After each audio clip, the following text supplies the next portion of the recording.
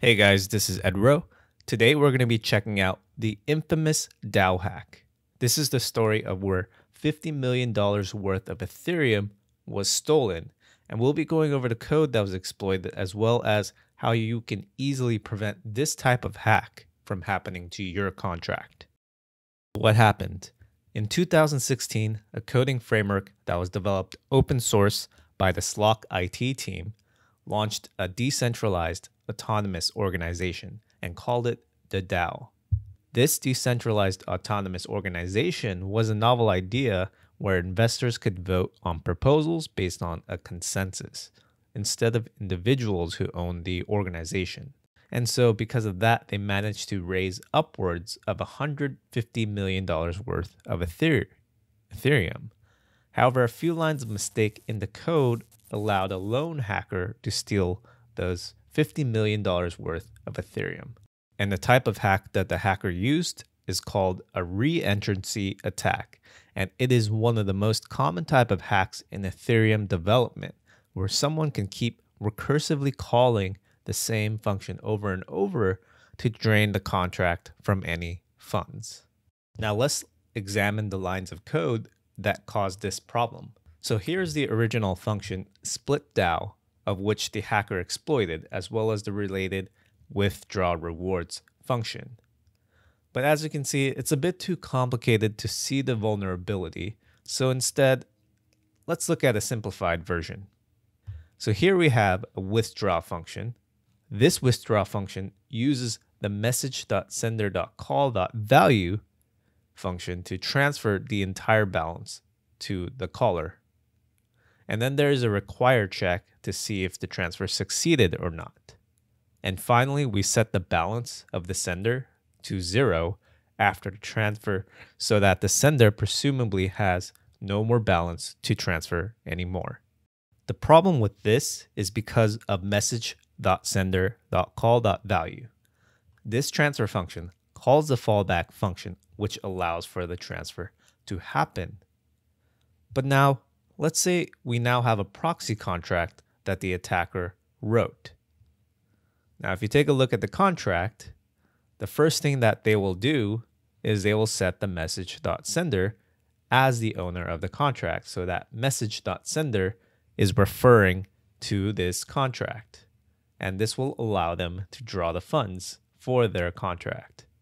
Second, they will create a call withdraw function with the DAO contract address to withdraw that function.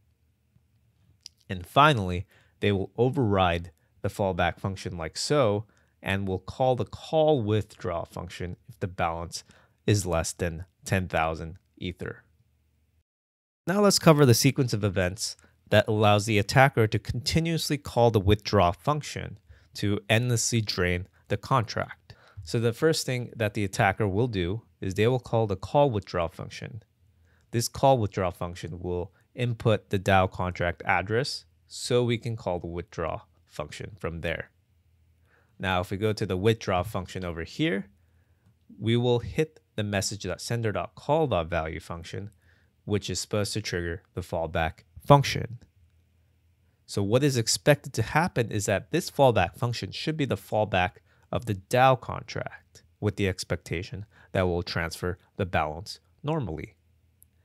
However, in this scenario, the malicious proxy contract overrides this fallback function over here. And now we will call the fallback function of this proxy contract, which will trigger the call withdraw function again until the balance is 10,000 Ether. Now the call withdraw function gets triggered again, and this call withdraw function will trigger the withdraw balance of the DAO contract once again. And it's going to go back to the withdraw function. It's going to go back to the message.sender.call.value, which is the fallback function. And that fallback function will get overridden again by the malicious proxy contract, and that will trigger the call withdraw. And this will continuously happen until the contract or the DAO contract's balance is 0. Take a look here. This is the problem. The balance of the message.sender is set to 0 after we call the fallback function, which is the thing that actually transfers. So the balance of the message.sender is continuously not zero as the wallet keeps draining, and it only gets set to zero after the malicious proxy contract takes all the money away from the original contract. Unfortunately, this type of hack is quite common because if you do not know about it, it is very easy to fall prey to this problem. However, if you do know about it, the solution is actually quite simple. In this case, there's two solutions to this. The first solution is to use transfer or send functions instead. However, the second solution is a much more broader and more flexible approach and is the recommended way to prevent any reentrancy attack. And this is the check effects interaction pattern. So if you take a look at this code, the require statements come first, and then the effects, which is anything that has any side effects, or in other words, anything that changes storage variables like balance here, comes second. And finally, anything that interacts or triggers other functions comes last. If you follow this pattern, you are guaranteed to not run into any reentrancy exploits, barring extremely complicated logic if you do it that way. If you want, you can read up more on this website in the description link below. How do we apply the check effects interaction pattern to our previous example of the DAO contract? So let's take a look. If you take a look over here, there's only one thing we have to change, and that is to move the balance message.sender equals 0 above the message.sender.call function. This is an example of moving the effects before the interaction.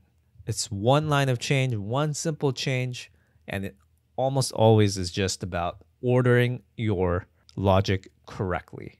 But also just a note, so you don't get confused, is that this require statement does happen after the interactions, but that's only specifically because of message.sender.call.value is set up so that we need to check if success is set to true or not to see if it succeeded. But if we were to add more require statements for other logic, they should definitely go at the beginning of the function. There you have it. This type of hack is a very common one, and it is the hack that people know about when we talk about the DAO. It's a very infamous hack, and you should always use the check effects interaction pattern so you'll be safe from any reentrancy attacks. Anyways, like, comment, and subscribe if you like this video. See you in the next one.